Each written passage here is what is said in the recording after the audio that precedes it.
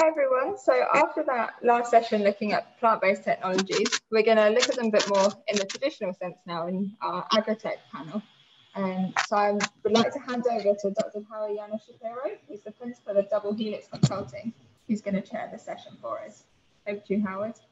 Thank you so much, Rebecca, and thank everyone for attending our session on AgriTech and Sustainable Innovation 2020. We have a wonderful panel today of people with really diverse backgrounds representing different aspects of research, development, products, and services.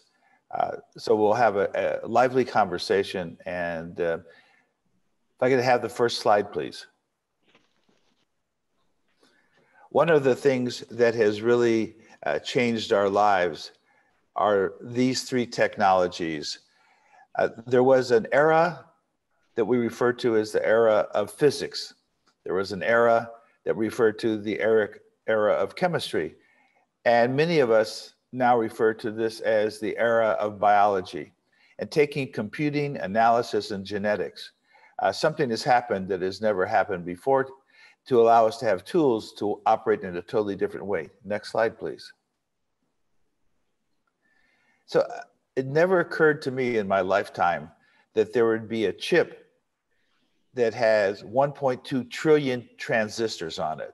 The scale of that is unimaginable. It's just completely has changed how we can understand the aspect of what a chip can do and how we can link these together and how we can compute in a way that never was even foreseen in the past. Next slide, please.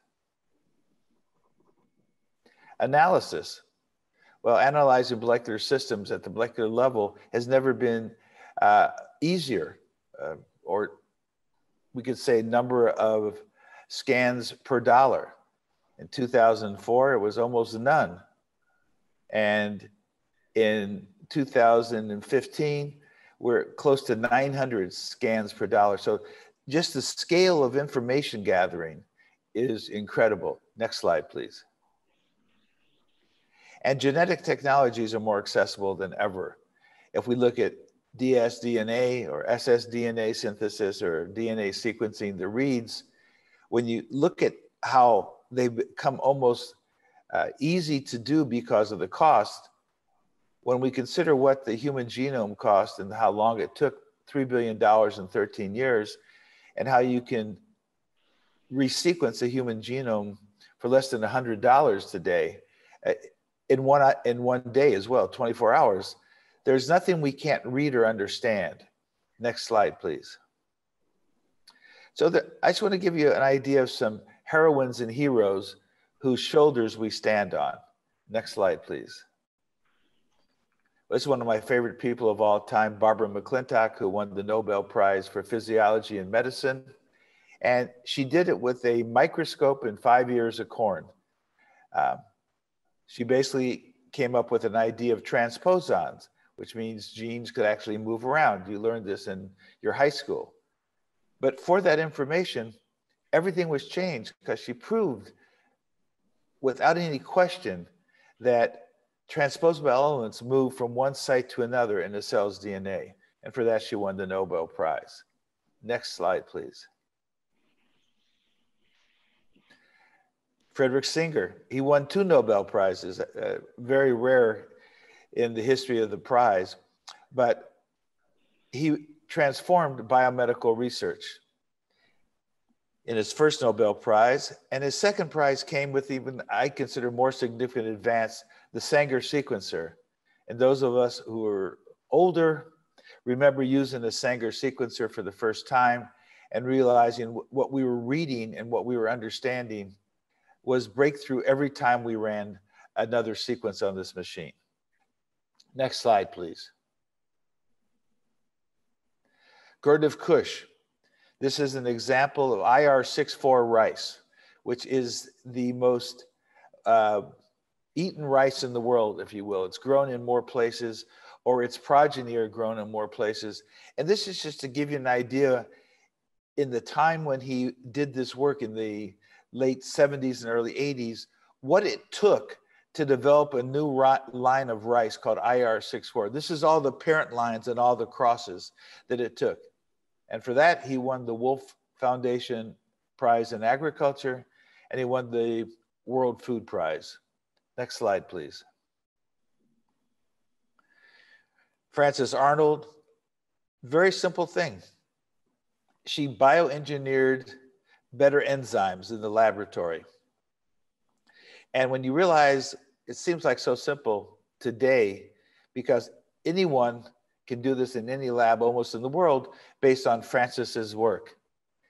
Enzymes created by this technology have replaced toxic chemicals in many industrial processes. But that's just the tip of the iceberg for what this new way of thinking about enzymes has done for us in agriculture and innovation. And for that, she won the Nobel Prize. Next, please. And Jennifer Doudna is well known for her work on CRISPR. It's some controversy whether she and her group or the Broad Institute in Massachusetts really founded the CRISPR activity. But she said very profoundly, just because we are not ready for scientific progress does not mean it won't happen. And this is significant because when we're in a lab, when we're thinking about innovation, progress is happening all the time, whether we're ready for it or not. And for that, she won the Wolf Prize. And in the next slide, I want to show you in my lifetime what I've been able to see about a maize plant. And this is how it started when I was young. This is how we walked in a field and saw a maize plant. And then we looked at a corn cob. And then we looked at a seed, 7 times 10 to the third, and the germ. And then we were able to see very clearly a single endosperm cell.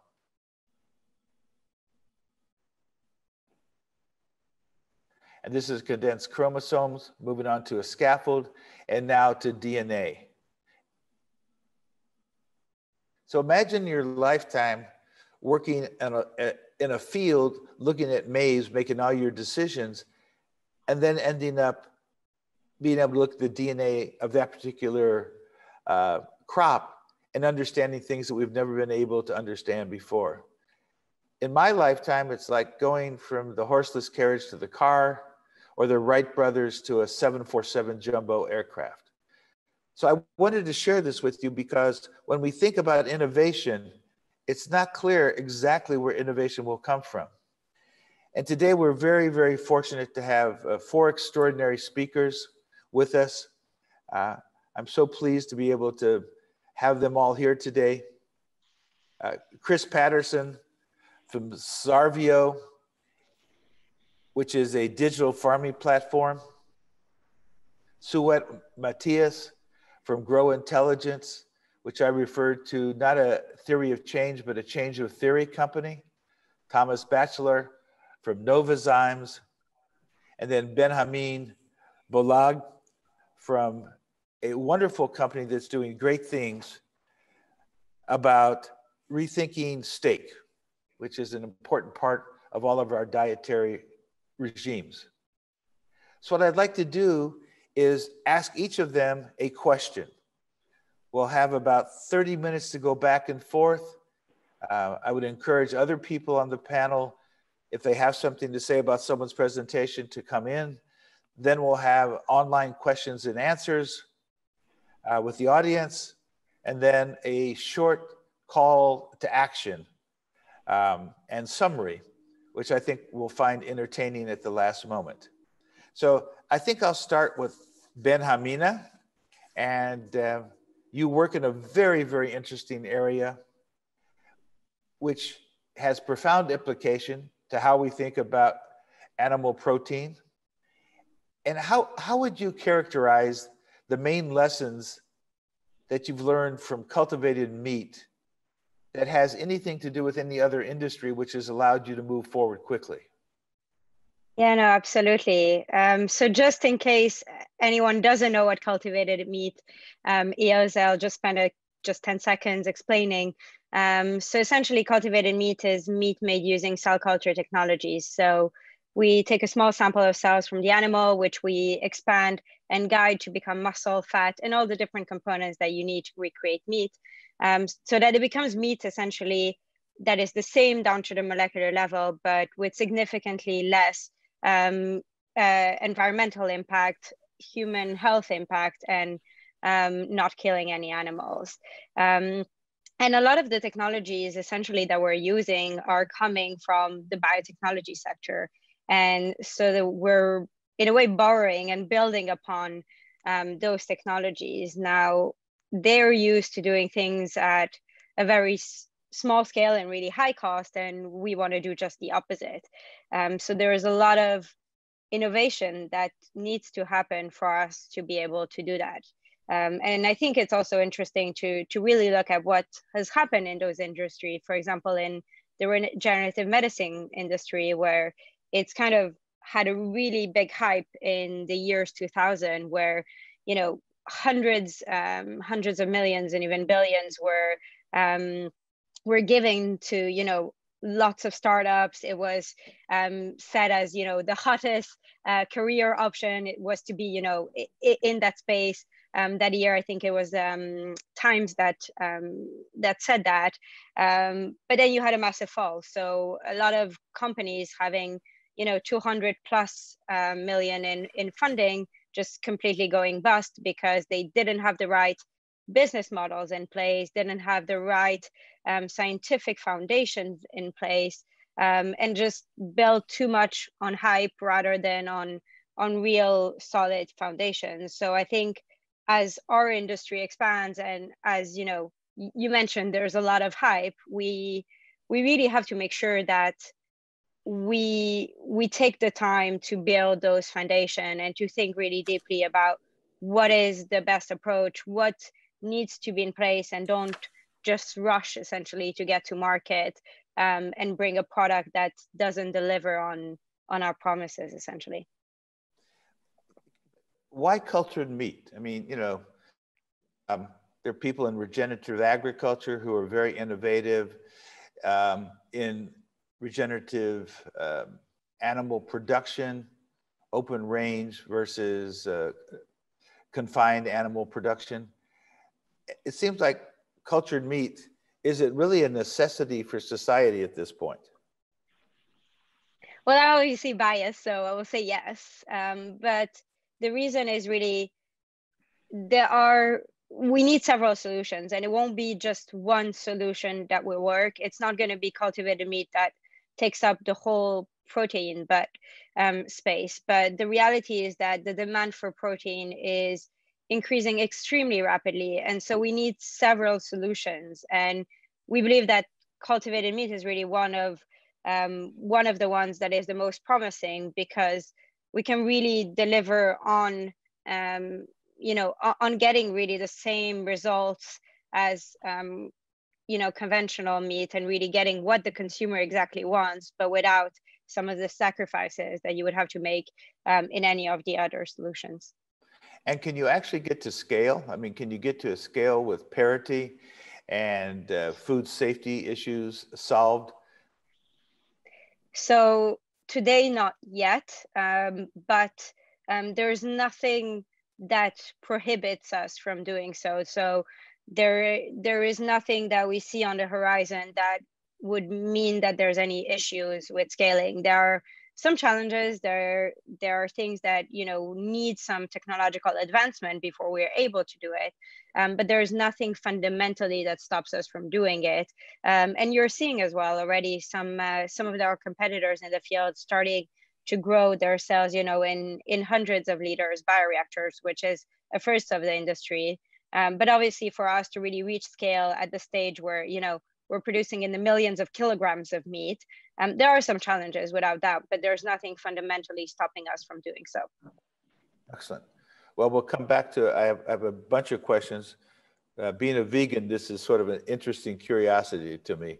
But there's lots of questions to have, and I'm sure you know Memphis meats and the amount of money that's being spent on these cultured meats. And so let's talk about that in a few minutes, but let's flip to Thomas now. And you sit in an extraordinarily interesting world, Thomas. I've used your products from Novozymes. I know the company very well. And I wonder how you see the potential of microbial innovation enabling more sustainable and efficient, because of that, agriculture feeding the world in the next 30 years. It's 2020. You have a crystal ball for 2050, and you're gonna tell the audience what it means to come from a company like yourself, and what specifically are you gonna do to get to that efficient and sustainable? And I would change the word sustainable to resilient, because I think you're working in the world of resilience in systems as opposed to just sustainable. Yeah. I'll be happy to share my reflection. That is, of course, a grand question you're posing. So we're working with what we are in Novozymes. We work with traditionally the enzymes for replacing chemistries, as you mentioned, with the old Nobel laureate. And now we're increasingly trying to look at the agricultural segment, where microbial solutions have huge potential to add tools for agriculture. If you look at that longer lens, I'm really fascinated about the potential, because as you see these technology drivers you mentioned in the beginning, those are exactly the keys to unlock where microbial solutions can actually become a replacement of a lot of the chemistries we have. Today, that's not the case. Today, we have solutions that complement chemistries, but imagine a future, if you go out 30 years, I see a lot of the issues we have with pests. So we have all the pesticides we have challenges with today. Most of those, we actually have innovation targeting that pest control. And if you are able to apply, let's say, the gene editing toolbox, that would unlock a potential to get us to a level where we actually can control such pests at levels equivalent to chemistry, and we can be cost competitive at that time horizon. So you can imagine an agriculture which has much less reliance on some of the chemistries that are having sustainability issues. They also have pest resistance being triggered, which will not naturally happen with microbials. So that's one avenue where you see huge potential. The other avenue is if you look at the fertilizer space. So you also have huge applications of fertilizers. And in reality, you have a hugely inefficient system. So if you look at the microbiome around plants, understanding what's really happening, we're not utilizing the potential of nature as it is today. So we can dial up that by having a higher uptake of the natural nutrients in the soil. So you can reduce application of artificial chemistries. So there's so much potential to go for. And where I really see the keys to unlock that is both in the lab, getting that technology unlocked, but it's really also, as we in Novozymes have worked with other industries, transforming agriculture, just like the cultivated meat. That's no simple task. So it's also a matter of understanding innovation is really bringing that technology to the market, having the impact. And experience from us is very much about understanding the grower, understanding the incumbents in the marketplace, partnering with people that can disrupt the incumbents, but also partnering with the incumbents and making them realize that they need to embrace the new technology. So I see huge potential, but there's some time to go, and there's a lot of change to a very traditional industry to go. So one quick question. There are a couple things in agriculture that seem insurmountable. One is viruses, which no agricultural chemistry works on that's available currently. And the other is mycotoxins. And viruses are wiping out an enormous amount of crops. And aflatoxin impacts 4.5 billion people a year chronically, causes cancer, causes stunting. The research on it is scary, for lack of a better term. How about aflatoxin? How come you all haven't knocked off aflatoxin? We are having it on our radar screen, I can promise you that. And it's also great to see that we have an ecosystem of others, peers that are also looking at it. So So we have mycotoxins is the space where we can use microbial technology. It's already being addressed also in the animal side of agriculture. So I think there's so much to go for. It's frankly also a matter of kind of picking your battles, because you can get lost in trying to address the totality. But those are targets that are obviously needed to be addressed. If you look at a slightly longer horizon, we have our hands full where we are focused right now. But I'm very much in agreement that that's part of the future. Well, I want to appeal to you on aflatoxin. When you go to your next board meeting, when you realize mycotoxins, ochratoxins, aflatoxins, the impact on human health and wellness is probably greater than any other problem we have in the health world. And this would be a tremendous jump forward. Not to put you on the spot. Yeah, but I'll be happy to take a deeper look. Great to have you. Okay. Let's go to Suet next, from one of my favorite companies, Grow Intelligence. Are you there? Yes, I am. Okay, I just couldn't see you. I guess what I want to ask about Suet is that we operate typically on a theory of change. Most analytics, they go along very smoothly, and we look at things a certain way, and it's the way it's been done forever. The first time I met one of your founders, we talked about a change of theory, that the way analytics had been done up to that point gave you so many false positives that a lot of the data was unusable. So can you help us understand what I would call the Grow Intelligence Revolution on data in agriculture?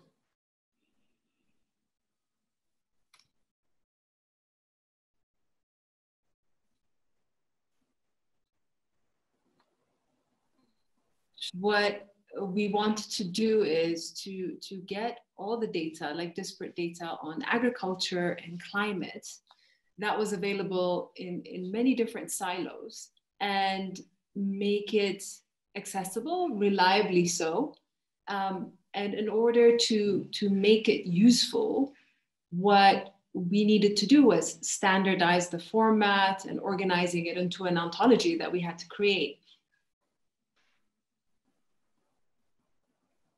And so once you've structured, then you create a pretty powerful platform that people can work off of, versus that it was, for the longest time, which was that, not standardized, collected at odd times, and, kind of transformations that the data needed to go through to make it useful. But now the data that's available and the way that we can process it cheaply enough to be able to make it very powerful and useful is kind of what makes it revolutionary now, is that you can have a view on any commodity or not, or any food source or any climatic condition happening or lead up to it, and build powerful models on a platform that you're looking at Rwanda today. You could switch to Vietnam in a few hours, go to the Midwest and look at soil moisture levels there, and flip over and see other parts of the world. And that's been an ability to kind of have your hand at the pulse of supply of agricultural goods globally. So it's great at this time with computing power being what it is, and the cost of using it being very low, to have created a system that can organize it and allow us to be able to use it. And that's what we did as a company. And you actually can out-forecast, out-predict, out-analyze most national ag research groups. It seems like your data is better, cleaner, and more accurate. Do you work with any big groups like governments around the world to help them clean their data and get it more accurate? No, I mean, so yes, you're right. It was a surprise to us as a young company to find that we could predict better than you know, amazing organizations like the USDA, which have hundreds of thousands of employees and have, you know, historically done this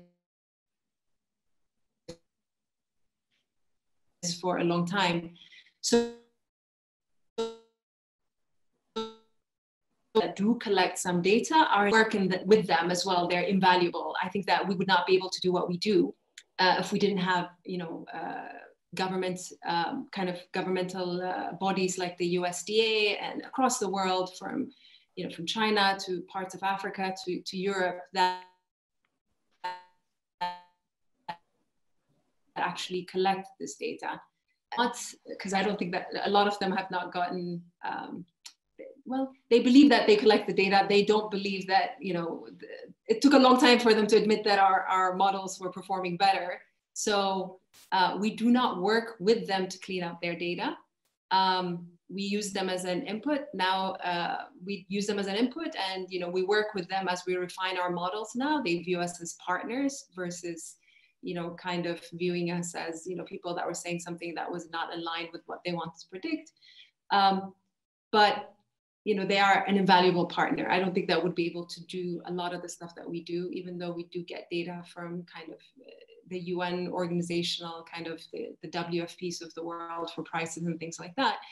Government, ministries of agriculture, ministries of finance, the stuff that's collected there, customs data and things like that, that give us visibility into flows of a lot of these commodities would not be possible without partnering with governments across the world. Excellent. And what is your sort of crystal ball on the next 5 to 10 years on climate? Well, I mean, what's undeniable is that a lot of these extreme events are happening more frequently.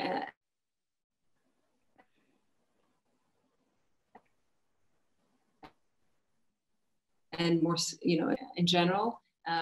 From a production stance, as well as from a lot of the stuff that you know, kind of biotech factors where we're seeing a lot of pests and other things that are happening.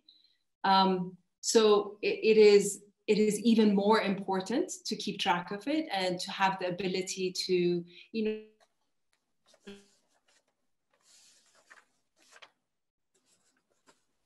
to track yields. You know, we've seen over the last few months how, you know, supply chains and have been disrupted. So the ability of any government or you know, company that has exposure to these inputs to have a much keener insight into what is happening, but to be able to track how things are going, because it seems like and be able to react faster, because these events are happening and they will continue to happen. And as we see the trends, a lot of people are not hedged to withstand, you know, many things that will disrupt the way that, you know, business as usual is. Excellent, excellent. All right, I have a lot of questions we're going to come back to over the next few minutes, but let's have Chris weigh in. Chris is with a very interesting company based out of Canada, Xarvio. And Chris, I know you grew up on a farm, which gives a different perspective to most people. And you work for a large global company now. But Xarvio, you refer to as the digital farming company.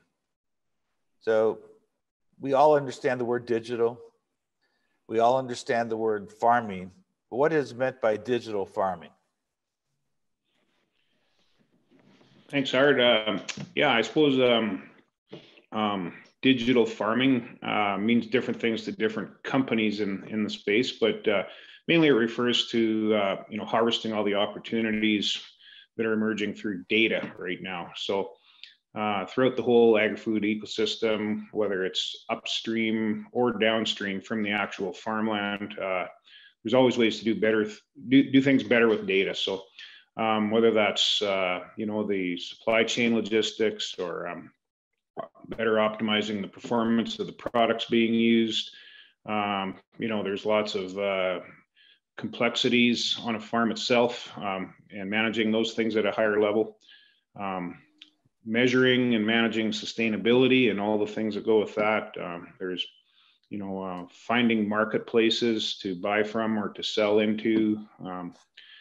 The automation of farm equipment is a big category right now.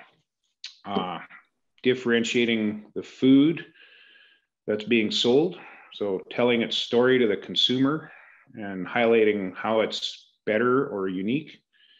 Those are all data related things that are opening up to us right now. So that is kind of the umbrella that we call digital farming. So in our case, our company's called Xarvio. We're part of BASF. So BASF is a global organization that manufactures a lot of the crop input products, and Xarvio manages their approach to digital farming. And so we're very focused on the opportunities emerging right now through the data. So a lot of what Sue was just talking about, how to compare and contrast the different data layers and machine learning, and how to create this artificial intelligence from that, and then deploy it out into the field to do things better. So, in the near term, we're looking at data sources right now, like satellite imagery and weather stations and equipment sensors and soil moisture sensors. And we're using all that to further optimize the performance, the in-field performance of our existing product portfolio, and the safety and the reliability of these products. And at the same time, we're also looking a little bit further into the future, saying, how can we use these data streams to improve not only the outcomes, but the business model. So we're looking at delivering more agronomic outcomes versus selling the individual products, or asking our customers to use a decision support platform. So as an example, we could deliver a weed-free field or a disease-free field, and for us to be able to accept the risk and deliver that to the farm.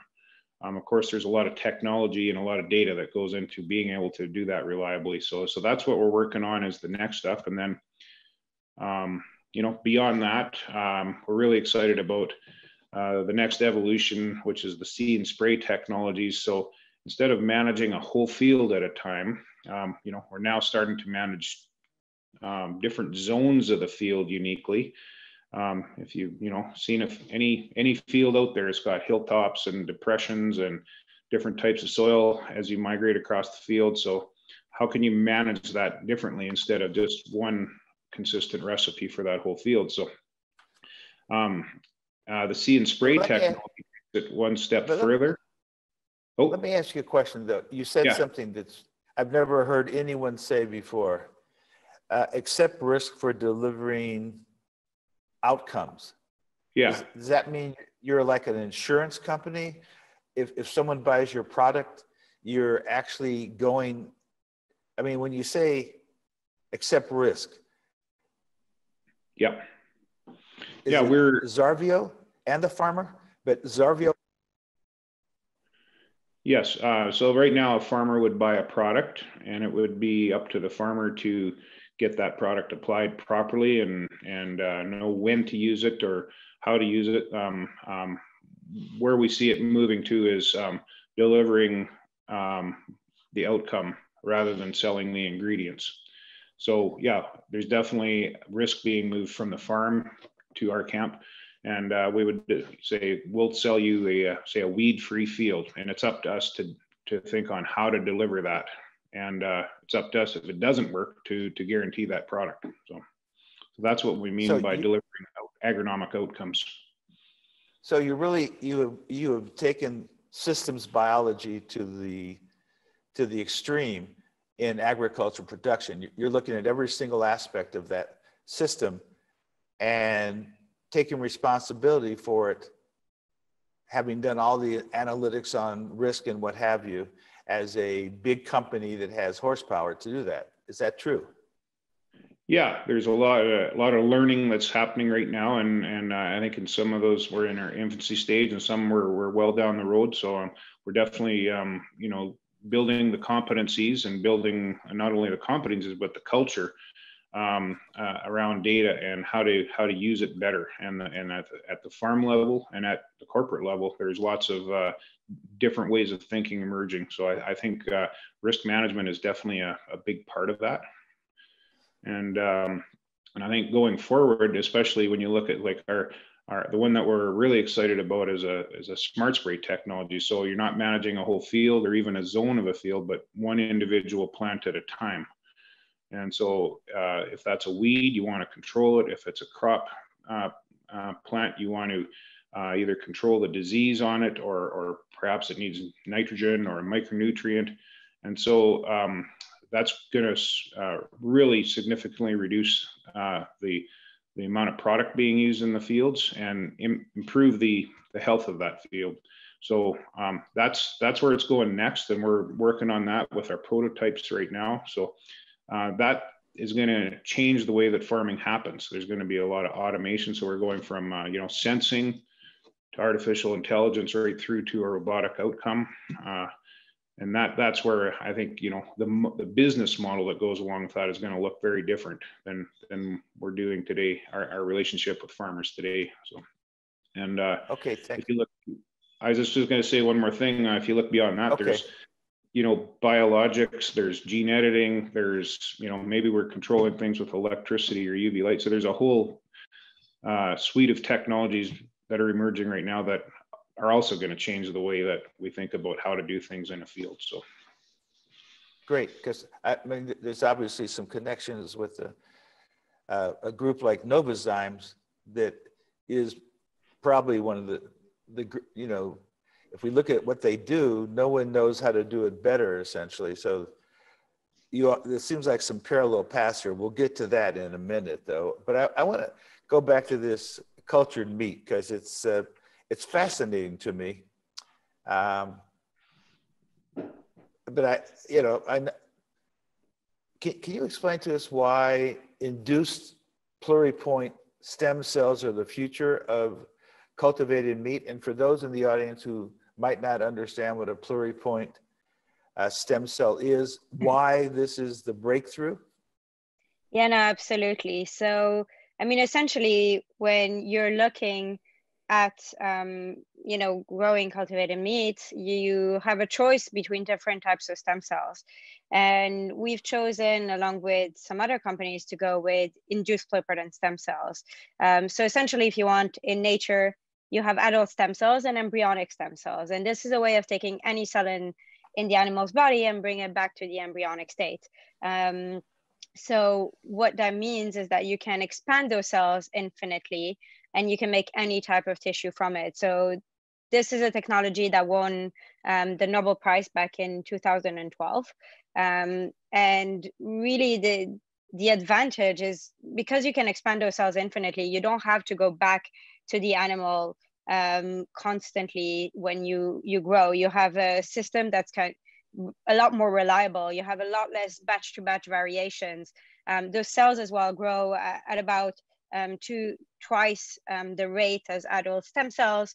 You can grow them in suspension. So what that means is typically if you want to grow adult stem cells, you have to grow them on 2 dimensions. So you have different ways. So you have to use microcarriers and the different ways where you can get them to grow in 3 dimensions, but it's a lot more difficult. Whereas with induced pluripotent stem cells, it's a lot easier to do so. So we really see that type of cell as being the leading one in the future as the companies advance.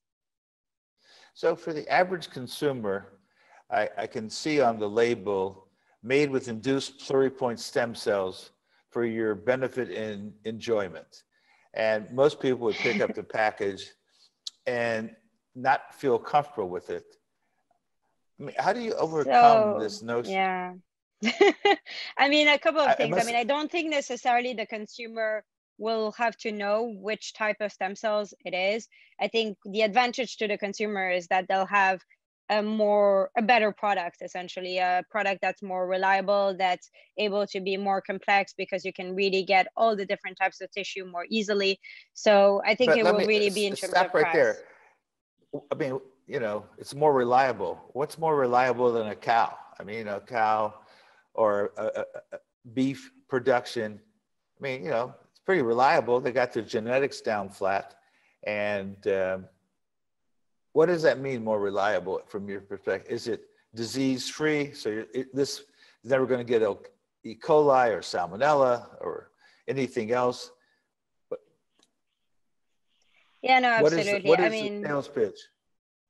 I mean, I think for the consumer, it's really that it's so a lot less likelihood to get, so that when I say a lot less likelihood, because if we say there's no chance of getting foodborne diseases, people will think you can leave it outside of your fridge and, you know, for months and it will be fine, which it won't. So there's a lot less likelihood because we can screen for all those diseases that you just mentioned. On top of that, obviously, I think people are becoming more and more conscious of the environmental impact, of the impact that, you know, having meat with antibiotics is having on us. So for the consumer, it's getting that, but without making a sacrifice. And I think at the end of the day, there will be a lot that comes down to three things, right? What does the consumer care about? There's price, so getting to price parity, taste, so, and that will be, you know, a lot of free sample tastings in supermarkets, and convenience, so making sure that we scale fast enough so that we can be in all the right places. Okay, well. But there is a lot of work in terms of consumer acceptance, without doubt, right? Yes, yeah, I mean, that'll be a question we'll get to in the next round. Thomas, what do you see as the key to unleash the full potential of microbial innovation being adopted in agriculture? I mean, I listened to what Chris said, and, you know, it's pretty interesting stuff. They're actually de-risking the farmer or de-risking the farmer with this package. I'm really interested in nitrogen fixation myself because a lot of the nitrogen that is applied is blown away or washed away. And it seems like an environmental disaster, which we know it is. During the great oil spill, Gulf oil spill in the United States, Stephen Chu, who was then the Secretary of Energy, asked farmers just to reduce the application on the fields that eventually bled into the Mississippi River, to just reduce it 10%. And they wouldn't do it because they were afraid they would have some loss, even though 30% blows away, 30% washes away, and 30% hits the target. Maybe the numbers are a little skewed, maybe it's a little better some places than others, but nitrogen is obviously the biggest game in the environmental question. How quickly can you deliver 85% or 90% of the nitrogen needed for maize to grow in the field? Yeah, it's really a cool potential, and the potential of unleashing this in agriculture is very much starting at the grower side, because you can see you get test results, and we have very fascinating things. But as you see the grower behavior, as you illustrated yourself with the example from the Mississippi River, they are really ingrained in the risk. So before they adopt a new technology, they don't look even at very solid scientific papers. They really need to believe it on their own farm, having seen it work repetitively. And with the realities of agriculture, there's a lot of variability from all other factors. So we've seen kind of the adoptance rate is really the trick here, getting it out there and being a reliable solution. And that's where I think you really get to the potential of new technologies, whether it's biologicals in ag or cultivated meat or many other things. You underestimate kind of this adoption curve. Sometimes it comes exponentially, and especially consumer behavior can be that. But in agriculture, growers, they are conservative. So that's where I think we have a collective journey here on getting that adoptance up. Because, for example, with nitrogen fixation, if we can really get farmers to reduce the applied nitrogen and rely on microbial solutions, that would be a massive win. But even with technology from competitors of ours out there now, we are seeing challenges there, because they're still being conservative, and they still like to have the insurance, so they put it on top. They keep their nitrogen rates, and then they put these microbials on top. And they're used to trying to chase more yield, not reducing the input because they're afraid of the risk there. So it's back to the risk and maybe the business model part of it, being willing to pay to go in and say, okay, if you apply this and reduce your rate, we guarantee, and then you get back to the digital ag, because then you need to have metrics and ability to follow up on that kind of business model. So I think there's a cool potential across these technologies with microbials and digital ag, and then some willingness to have financial exposure, which can drive that adoption rate. So I'm really intrigued, but it's very tricky in practice. So in a company like Novozymes, which is a global powerhouse, is nitrogen near the top of your list of things that you want to deliver to a farm? I'm going to ask you about aflatoxin next, or the next round, but I'm really nitrogen is on top, above aflatoxins. I think for us, we've looked at it before. I think in reality, I think we see the gene editing toolbox being critical to just technically reach a level where we can really replace nitrogen to the level needed to create adoption. So for us, that has opened a door for us to invest more heavily in it. And our friends around the corner in Davis are helping us where we do kind of the gene editing in Novozymes, because we do see that as a huge potential. And you also see the trend in the world as increased pressure from regulators to reduce the leaching of nitrogen into the waterways. So we see technical potential, we see macro trends, regulators supporting this, and the path of getting potential in here is also if we can collaborate with regulators, say we have a solution, because the problem by reducing chemical inputs in ag is if you don't have an alternative, agriculture will not be providing the food for the world. So if we can provide a solution that with some regulatory incentives around it will be adopted, that's a path I believe will be accelerating the potential of these technologies. Great. We're going to continue asking questions about this. The issue, in many ways, and all the panelists and the audience may have some questions about this. We're reaching yield potential. It's not simple to grow more maize with the genetics we have. No matter how much nitrogen we put on the field, it's happening with soy. It's happening with other of the top 10 agricultural crops. That's in the global north. In the global south, the application of the kind of work that Xarvio is doing or Novozymes is doing has great application because the yields are so much lower.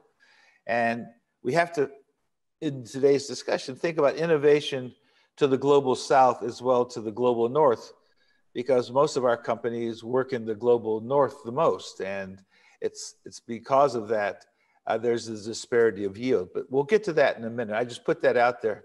I want to remind the audience, you can send in questions and we'll try to answer them as quickly as possible. One question came in for Suet, that is, what is the business model of Grow Intelligence, and how do you ensure that the predicted models reach not only decision makers, but smallholders? And this is a major question that we see in every forum, whether it's the World Food Program or the FAO or the World Bank. How do you reach smallholders with the kind of knowledge that Grow Intelligence is generating? Yeah, no, that's a great question. Our business model is that we sell access to our platform, obviously, and at different levels. Some that can just come on a web app and see whatever outputs for our models are. And there's a free version where we make our model, our main model, which was our corn yield models, are actually available. The white paper is up on our website. Anybody can see it and recreate the result. So we're not, kind of going with the model of like a black box and we just give you a prediction and you trust us. It's recreatable.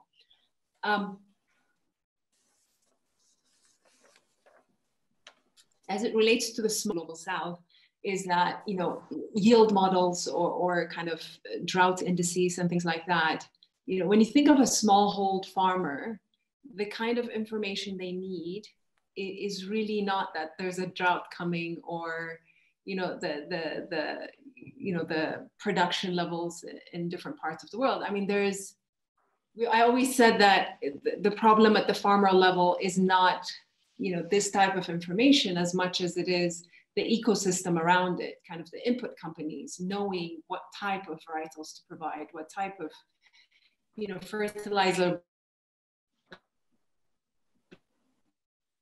blending sort of information can be imparted to the farmer at that local level, versus kind of macro. So that information is available for anyone, just to answer the question at Grow, but we don't serve the smallholder farmer, we serve the ecosystem around them, so that banks can extend credit because now they can actually quantify risk. Equipment manufacturers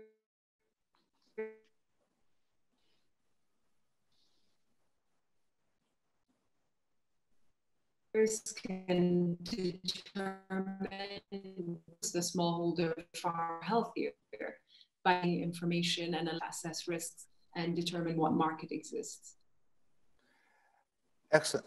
I have a specific question that didn't come from the audience, but I'm interested in.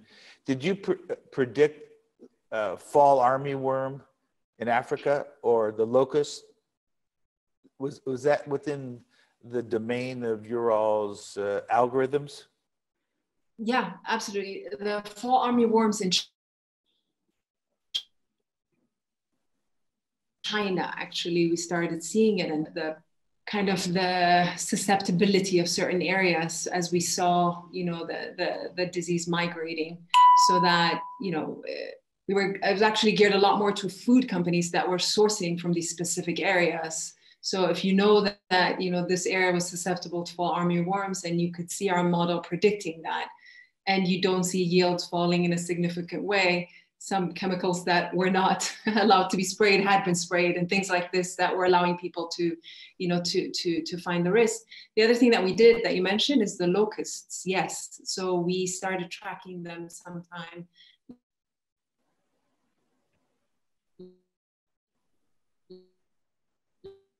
last year, and that we actually made publicly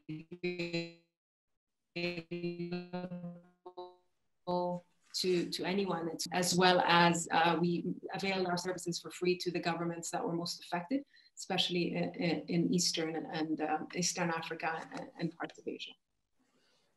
Great. Chris, BASF is a huge company. Entrepreneurship is often not the hallmark of large companies, which are like ships on the ocean, hard to turn. But Xarvio is a cutting edge company. We have a lot of people who are interested in entrepreneurship on the call today, students who are thinking about where do I go when I graduate from various universities, Cambridge and other places. Did you build Xarvio inside, or was Xarvio built outside and then brought inside? Yeah, Xarvio is kind of unique, I would say, where it functions very much like a startup company. However, it was initiated right inside a big global company. So, you know, we had good resources available, and a lot of market access, and a lot of you know, different information we could tap into. But it started as a very tiny team, and we had our own P&L and our own brand, and grew it up from there.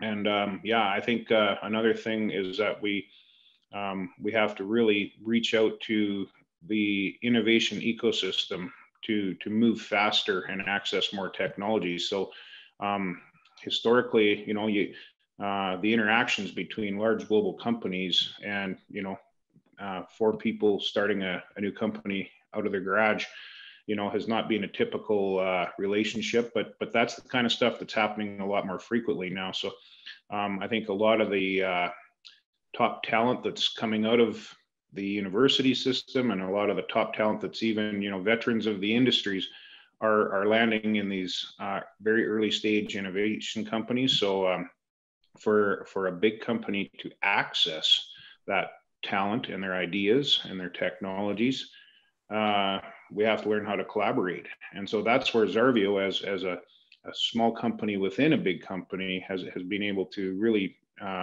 think differently about how to collaborate with early stage companies, and whether that is a licensing agreement or a R&D partnership, or maybe we can tap the venture division of our company to help support this company and further develop them. Maybe ultimately it's an acquisition. There's lots of different ways we can interact with these early stage innovation companies, and being one ourselves, the cultures line up really well. So we can be very agile and more responsive in the marketplace. So it is possible to be quick moving and innovative in a large company.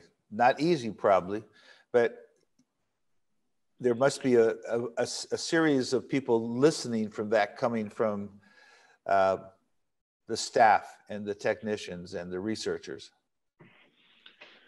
Yeah, absolutely. I think there's a lot of people that are interested in this kind of intrapreneur model, and definitely we have high visibility within our company and high visibility outside of our company too. And we have managed to move very quickly, go from literally product conceptualization through to R&D stage, beta testing, and right through to commercialization and a revenue model within 3 years. So that is, unheard of in the large company scales. Typically, an R&D cycle might be 10 or 20 years for a lot of the stuff being worked on. And so to go from a blank whiteboard and defining your budget to commercialization in just a few years is a new concept. And there's definitely a lot of interest in how that can happen more often. Gotcha. Benjamina, someone said in a question that said, how much better is cultivated meat for the environment considering the plastic, reagents, lab facility, power usage, et al?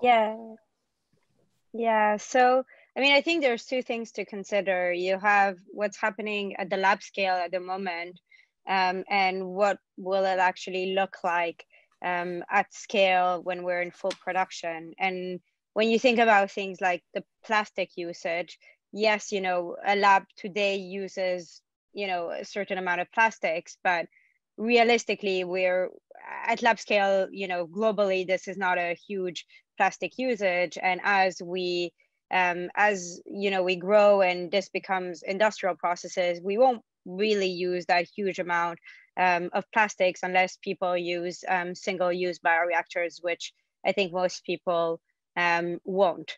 So I think in terms of plastics, there's less of a concern, and particularly when we look at packaging, we should be able to have a longer shelf life. So again, we can look maybe more easily at innovative packaging, but in the same way as, all different aspects of the food production is looking at innovative packaging, we can do the same.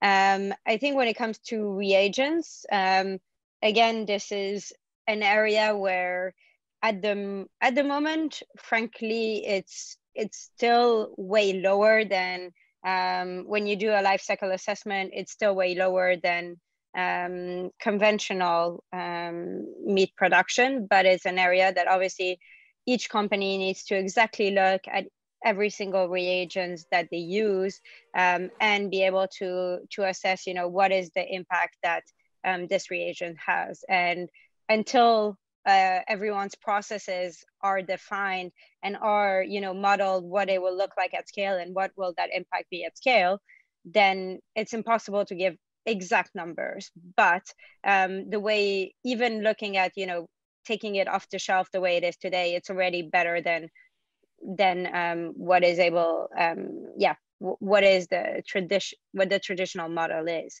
And I think coming back to your question, Howard, earlier on, what we need to be careful as an industry about is, there are the standards that are, that you can find online, and, beef will have X amount of greenhouse gas emissions and so on. But we need to also make sure that we're not just better than these standards, but also then all the innovations that are happening in traditional agriculture as well. And so that we offer such a significant change that it's worth as well making the switch. So there was a follow-up question that basically asks, how do you think the potential conflict, and I'm sure there is a conflict, between livestock farmers and cultured meat companies can be solved before it starts? I remember there was this TV personality, Oprah Winfrey, who made a comment one time about hamburger meat when she was down in Texas, and she was just eviscerated by the response.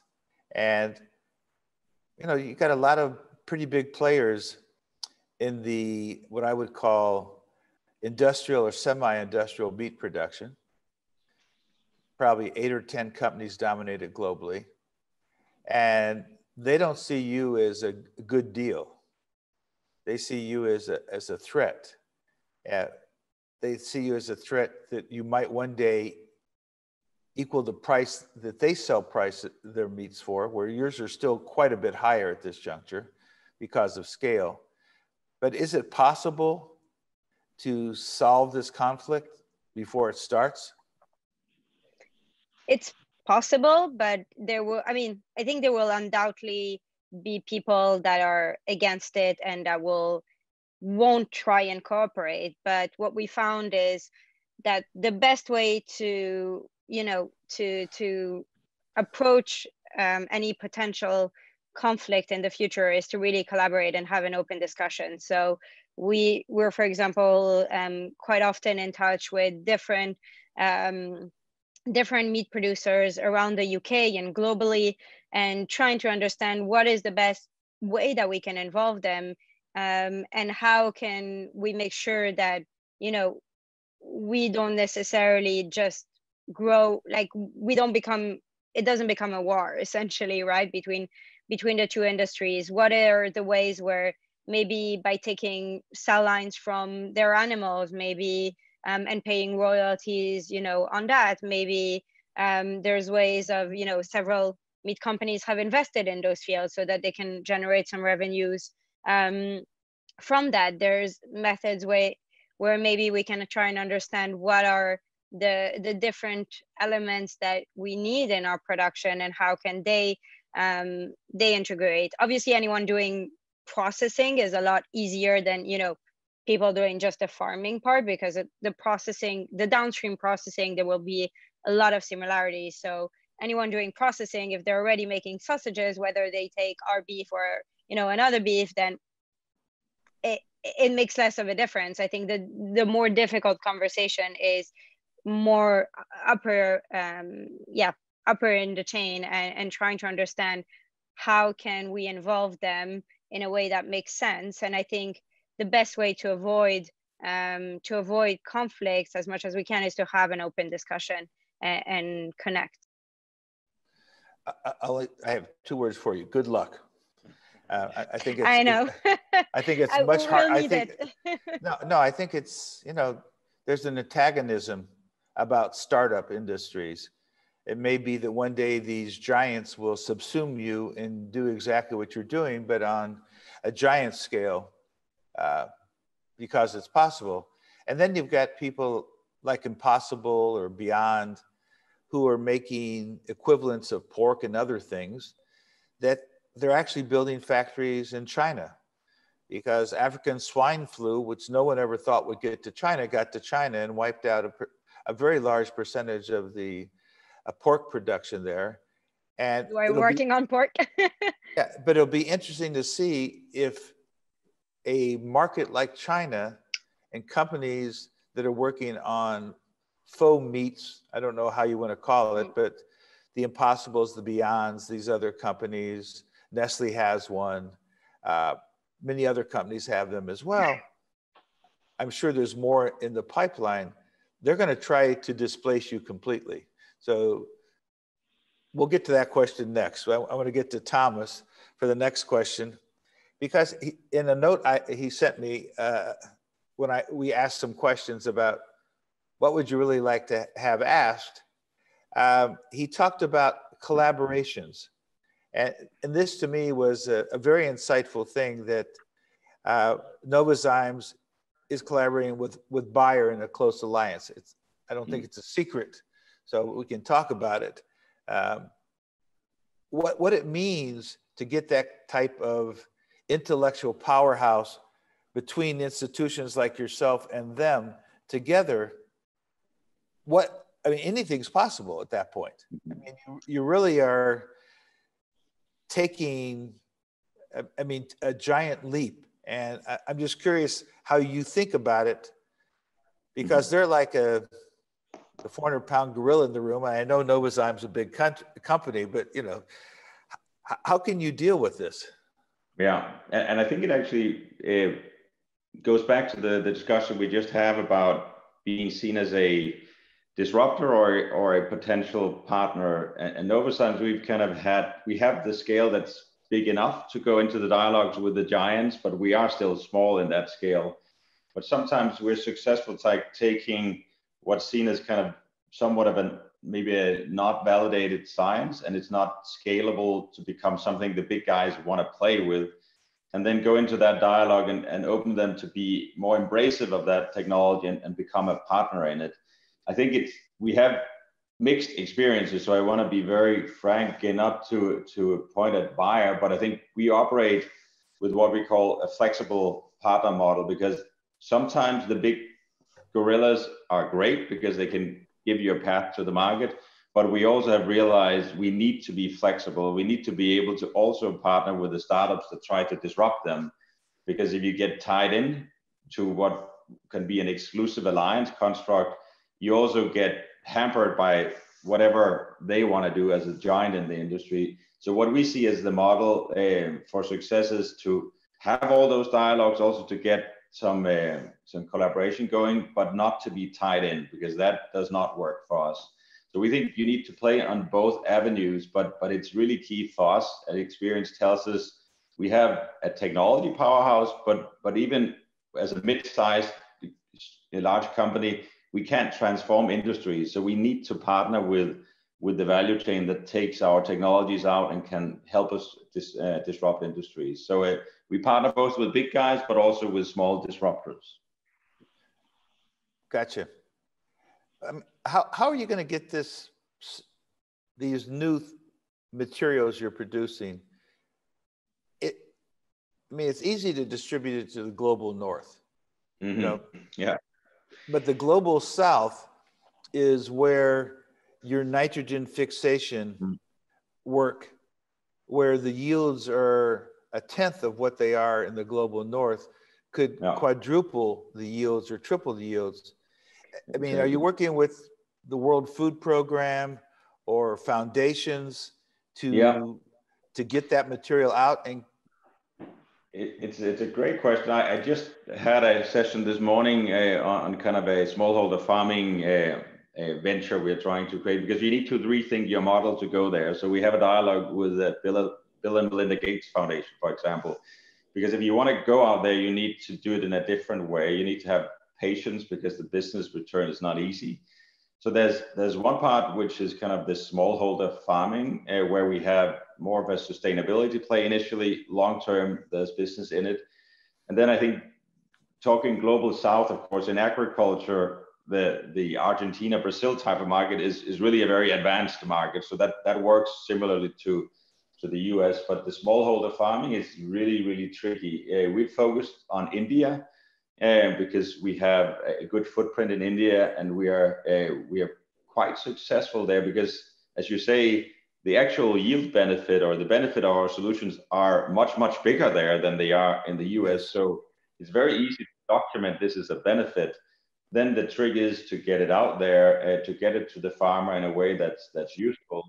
You can say China is another huge potential of over-fertilization. So the ag input usage in China blows away the US, and it's overused. So you have so much potential to both improve farming practices, but also apply microbials. But to be frank, we haven't succeeded yet. You also have the traditional IP issues, because if you sell a microbe, that's a living organism, you can steal it, and then you have that microbe and you can kind of take it and repopulate. So there are a lot of challenges, but we are trying to unlock it with a different business model mindset. It's so important. I mean, the comment you made about, and I made, and you reaffirmed about the impact on yields in the global South in many places, not Argentina, not Brazil, not Chile, but the rest of South America is in a hole. They grow things like maize for a phenomenal amount of their effort is maize, and maize is all over China if you travel rural China. There are it just seems like someone like, I hope that Bill and Melinda Gates understand the impact for ending chronic hunger in these regions and what it might mean to make a plant even more drought tolerant or water use efficient with your microbes. Because I mean, nitrogen's fine, but could you make the plant more water and nutrient use efficient in the future? All right, we need to ask more questions of people. We'll move on to Suet. And how do you take what you're doing at Grow Intelligence and make it available to the global South, for instance, which I know you're in Kenya, and I know Sara began in Kenya this entire effort. But it's hard to reach a small farmer. You know, it turns out they all have cell phones now. Many places give you the cell phone and sell you minutes, like they started in India, and that's gone around the world. So it's not a problem to get information out. But how do you really get, there must be a social side of your businesses as well as a highly commercial side, knowing the founders of your company. How do you get it out there? Yeah, I mean, you're right. Everybody has a cell phone now, and there's a lot of kind of market solutions and platforms that have been built by a lot of donors and some governments that to show visibility into a marketplace more than anything. So at the most basic level, we have free we have a free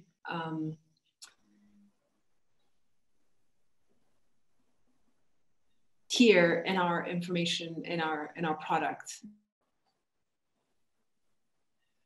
Okay, so a small farmer can access that.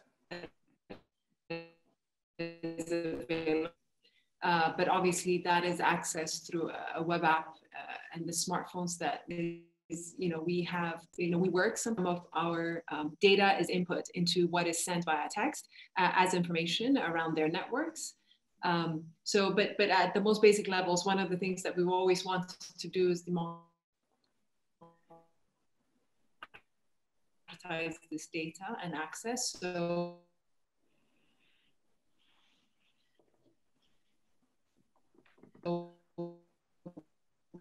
we're having a free access of the most.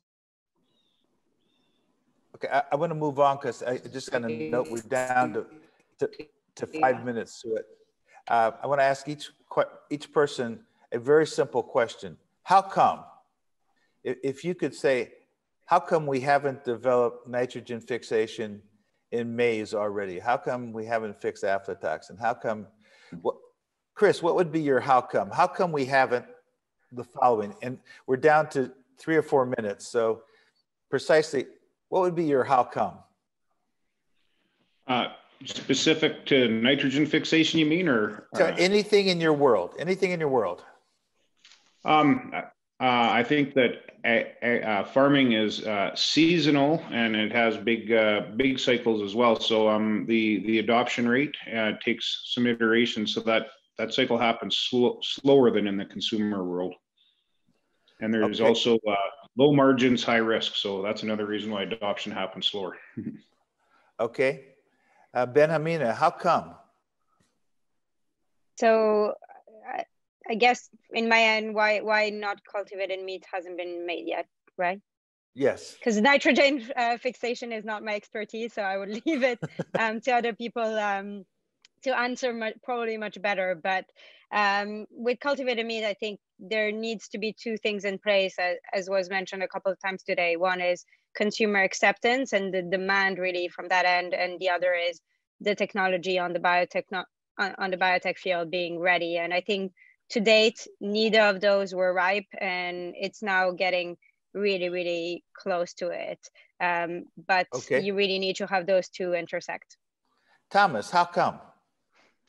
I think the very short version is technology, and that's coming very close. But I think the explanation as we got from Canada on adoption in ag is very much the second one. So those two, but more the adoption than the technology now. Okay, I want to thank everybody. This has been a great conversation. Benjamina, Thomas, Suet, Chris, I want to thank you very, very much for spending time with us at the GapSummit 2020. And for those of you who have some free time tonight, I would encourage you all to go to this site. It's called Foldit, F-O-L-D-I-T, Aflatoxin Puzzle. And fold proteins. We won't say you're right or wrong, you get scored. We have about 450,000 people playing this game. It's Foldit Aflatoxin Puzzle. And we hope to figure out how to detoxify aflatoxin in storage. A number of you are going to work on making crops aflatoxin free, but in storage it's also a problem. And when you go online, it's intuitive. You can fold proteins. We give you instructions. And I want to thank Rebecca for helping organize this. And I think we've shared information that is useful to everybody on this conference today. Thank you all very much. Excellent. Thank you all so much. Thank you, President Howard, for chairing the discussion, and to Thomas, Chris, Benjamina, and Suet for your valuable contributions. It's lovely to hear you all coming from such different parts of the field, and the different things that you can all bring to the conversation was excellent. So we're now moving directly onto a keynote from pivoting away from AgriTech and moving into industrial biotech. We welcome Joanna Dupont-Inglis, who's the head of EU affairs at European Bioplastics. So Joanna joined European Bioplastics this year in June 2020, where she's responsible for liaising between the industry and the European institutions and the Brussels-based stakeholders on all matters related to the bio-based plastics and their role in delivering on the promise of the EU's Green Deal and organic waste recovery targets. So for 11 years prior to this, Joanna worked at Europa Bio, which is the European Association of Bioindustries. And she worked within its healthcare, agricultural and industrial biotech sectors. But she's going to speak to us about the industrial biotech sector today.